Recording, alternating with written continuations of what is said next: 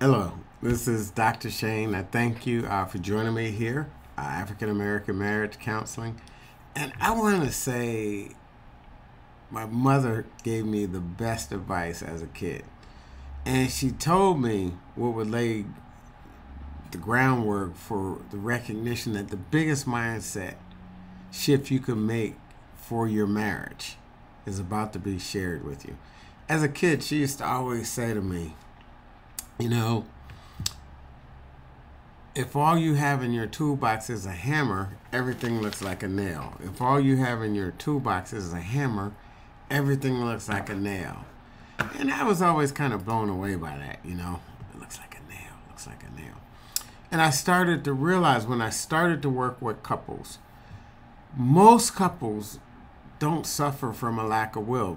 That's right. Most couples come to see me, may have passed the first visit, actually schedule the appointment and attend.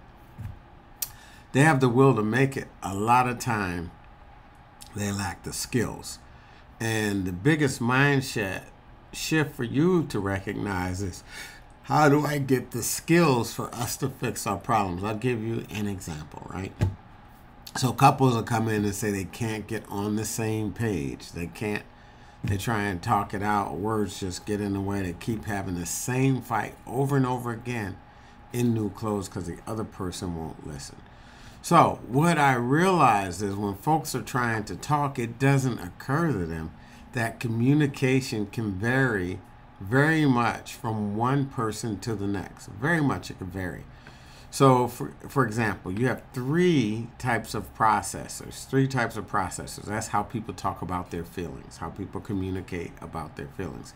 You have non-processors, processors, and metaprocessors. So I'll talk about non-processors. They will absolutely not talk about their feelings. Either they were told kids are to be seen, not heard. They were somehow taught, don't really cares how you feel.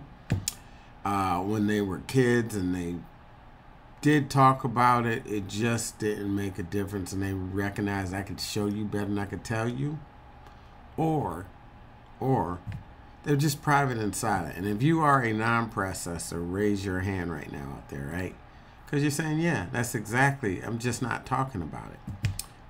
They were always a non-processor. They weren't a processor before it changed. They were always a non-processor. Processors will talk about their feelings, but they're only going to talk about them once. So they will discuss it. And if they come home, and I had one woman say to me, well, what if they always come home from work and they want to talk while I'm cooking? I say, turn off the oven, stop cooking. Well, what do you mean everyone's got to eat? I'm like, well, what's the biggest threat to your marriage? Getting that meal out 8 minutes later, or you two not talking? And she cut it off and they would talk. Actually, it ended up being a half hour. But food would come out a little later and their marriage got better. So processors will talk about it, but talk about it once. They don't need to revisit it. Metaprocessors will talk about it, and the it is their feelings.